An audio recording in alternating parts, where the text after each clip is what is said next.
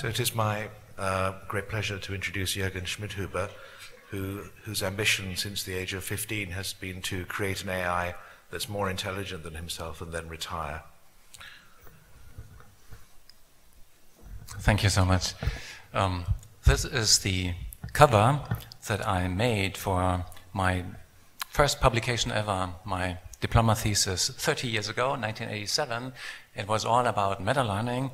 I wanted to solve the grand problem of AI by building something that not only learns a little bit here and learns a little bit there, but also learns to improve the learning algorithm itself and also the way it improves the learning algorithm and so on, recursively, recursive self-improvement without any limits except for the limits of computability and physics. And this is my name and how to pronounce my name. And the basic approach is always the same. In principle, we are doing similar things that as what we did back then. You start with a general purpose computer, and you have a universal programming language that allows you to implement arbitrary learning algorithms. And then you need some sort of force that makes sure that the learning algorithms that you're testing are getting better and better over time. And back then, I used a concept which was first published by Kramer in 1985, genetic programming, which is just genetic algorithms applied to programs. But then I said, okay, let's have a second level on top of the basic level, which allows the system to search the space of arbitrary new learning algorithms that can combine existing knowledge and existing programs in new, better ways, in arbitrary, computable ways. And then on top of that, another level, and so on, recursively.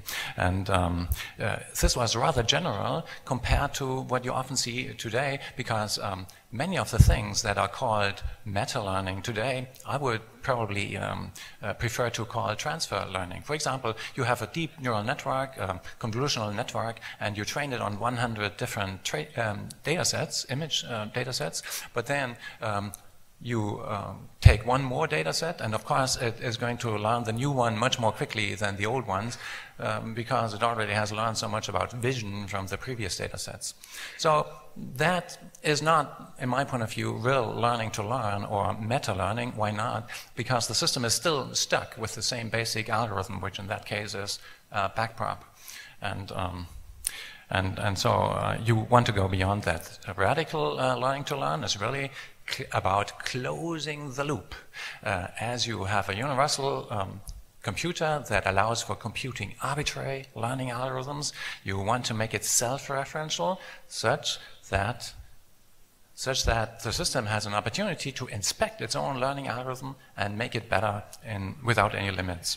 So this is an example here in the neural domain where I would not say that this is meta-learning, although some people would say that. What you see here is a slow network to the left, and you see a fast weight network to the right.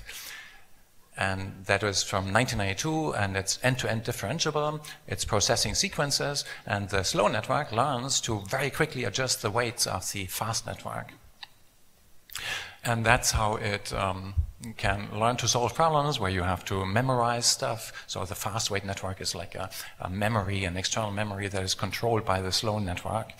Now, this is kind of cool, but if that is meta-learning just because there's one network that is learning to control another one or the parameters of another one, then all of LSTM also would be meta-learning, because in LSTM you do have a fast weight. At least since 1999, since my second PhD student, LSTM PhD student, Felix Geers, introduced these forget gates, the gated recurrent units, as they are sometimes called now. So here we see a fast weight, which is controlled by a part of the LSTM. And all the time, if you have a large network with many LSTM cells, then of course a substantial fraction of that whole network is fast weights that are being trained or quickly adapted by a slow part of the network. And if that is meta-learning, then all of these applications like Google Translate and Facebook Translate and what Apple is doing and QuickType and so on, they would also all be meta-learning. I don't think they are meta-learning. Here's a real meta-learning system, at least a supervised meta-learning system, not fully general, not reinforcement learning, but at least self-referential. This is from 1992, also 1993. You have a recurrent network, and you want to make it self-referential such that it can run arbitrary learning algorithms on itself. So we know that a recurrent network can run arbitrary algorithms, including learning algorithms, but we have to set it up such that it really can express this power. And then what we do is we give it a bunch of output units to address any of its own weights. Suppose you have 1,000 units in your network, then you have 1 million connections if everything is connected to everything, which means you need about 20 units to address in binary fashion every single weight. Weight number 576. You need an extra output unit to say, okay, change now very quickly the value of this weight of myself from 0.5 to minus 7.6 or something like that. Then you need a couple of additional output units to address the weights that you want to read. So you have another 20 output units for doing that, and you have an input where the system can see what's going on within itself. So it becomes introspective. Then you can make the whole thing differentiable, and you have an end-to-end differentiable meta-learning system, which you just train on a standard task. But now it has the opportunity to come up with its own fast weight change algorithms running on itself. A meta-learning system in a certain sense. And what you really want to learn is the initial weight matrix, which tells the system how to start this meta-learning process, basically. And meta-learning process. Now, back then, not done with LSTM, but with RNNs, but with standard RNNs. But just a couple of years later, Sepp Hochreiter in 2001, maybe he didn't have a fully self-referential system, but he showed at least that one network can learn a learning algorithm on another recurrent network. So it was an LSTM actually, which learned to solve quadratic functions through a new learning algorithm, self-invented learning algorithms, rhythm 30 times faster than backprop, which was the technique that was used to train the whole system. So things like that are possible. I thought this is really crazy back then when I have 20 binary or near binary units to change all these connections sequentially. What are we humans doing? Well, we have learned to learn new languages. How do we do that? Well, we say, for example, we want to learn a certain word, say house, and we want to learn the French translation, which is maison. So somehow we put house in our head, in our spotlight of attention, and a few seconds later or milliseconds later, we put maison in our spotlight of attention, and then this forces our fast weights to associate these things together. I said we can build that with recurrent networks too, so that was an alternative, better way of addressing through an outer product rule all these fast weights in a self-referential system like that.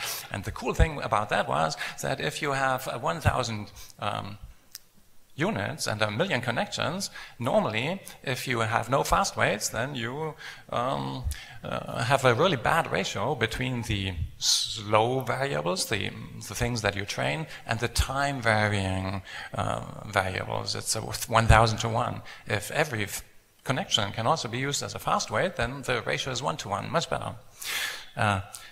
A similar paper was there last year at NIPS 2016, and there is one here tomorrow, I think, at the NIPS Meta-Learning Workshop, and it's by Emanuel Schlag, my PhD student. He has a more complicated fast weight system, which is more practical in certain senses, and you might want to check that out.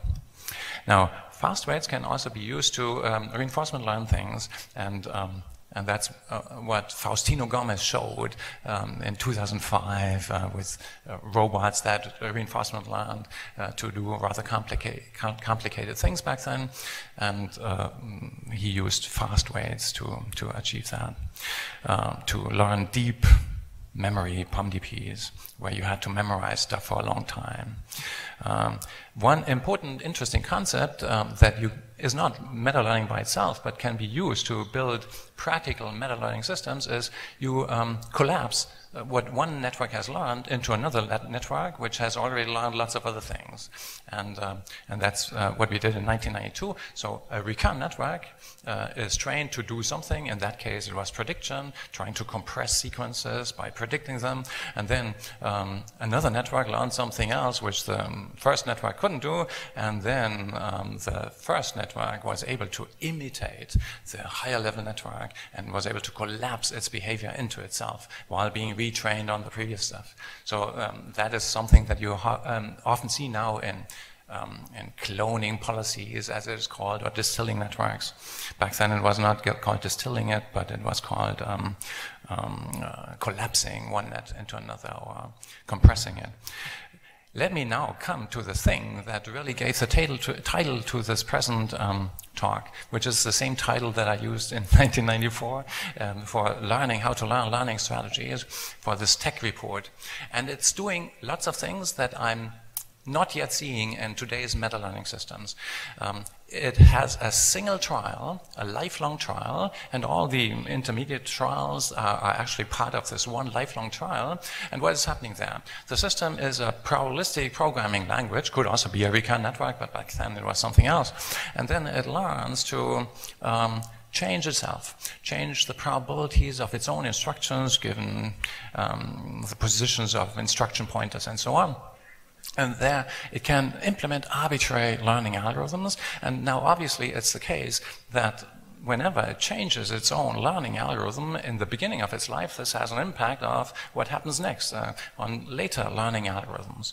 And how do you make sure that the learning algorithm, the self-referential, self-modification algorithm, is getting better and better over time? Well, there's a particular instruction that the system can execute, which is called the checkpoint instruction. Whenever it executes the checkpoint instruction, then